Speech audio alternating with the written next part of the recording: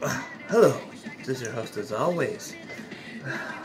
Today, give you review Last Remnant. Well, not this copy, but we are going to be talking about this specific copy, The Last Remnant, because it's for the PS4, but the problem is it's the exact same game, which is this. Play-wise and almost everything. They've retouched the polygon graphics of the models and stuff like that, and it looks a lot more shinier and better. Okay, let me rephrase it. If you have played Star Ocean: The Last Hope 4K, it's basically that treatment. But here's the catch-22, which I don't think most people will want to tell you because I don't know why.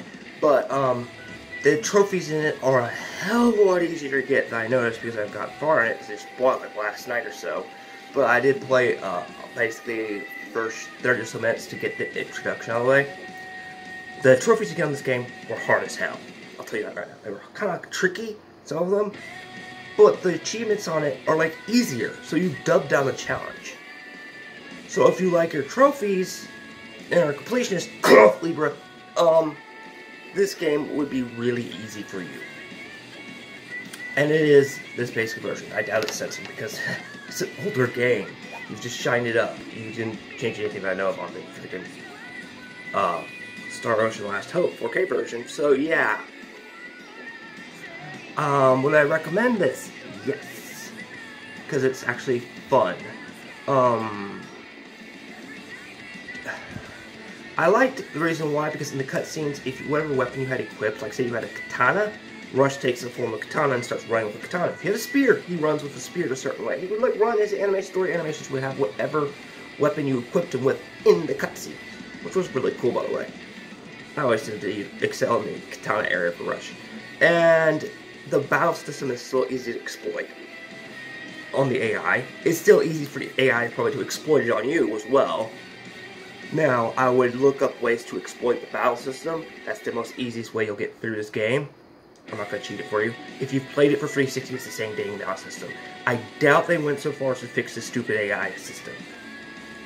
Because while I was playing, I'm like, this is the same battle systems before. The morale thing, that, how it goes. Yeah.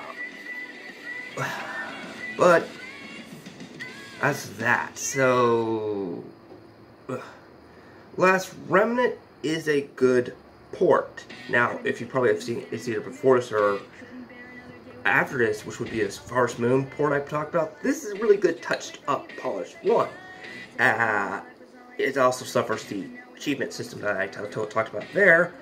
But that's actually a good thing because, but also in a bad way. See, Last Remnant on 360 was hard to get some of those achievements. Now, here in the trophy system, they've dubbed it down. I don't know if that's a good thing or a bad thing, really.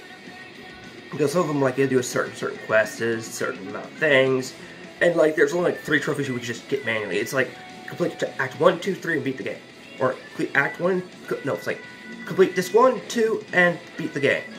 Those are the only story ones you were given. Everything else was hard to unlock as an achievement, basically. Unless you knew what you were doing and know how to break the damn battle system. So, there's that. And now the achievements, oh God, the trophies are easier. I don't know what to say, other than, there's that. Would I buy $20, pay $20 for this game? No. I bought it for $10 on a flash sale. It is a buy on sale because it is tough. It's the exact same thing that Harvest Moon did. It's a flat out port. Except this one runs better and it doesn't look like the modern PS2. This is your host as always, talking about 2 games, I guess. See you on the next review, maybe a live stream? I don't know. Have fun. Comment down below if you enjoyed the content, blah blah blah blah. You know the drill right now. I gotta give my throat a break, man. Till then, see ya.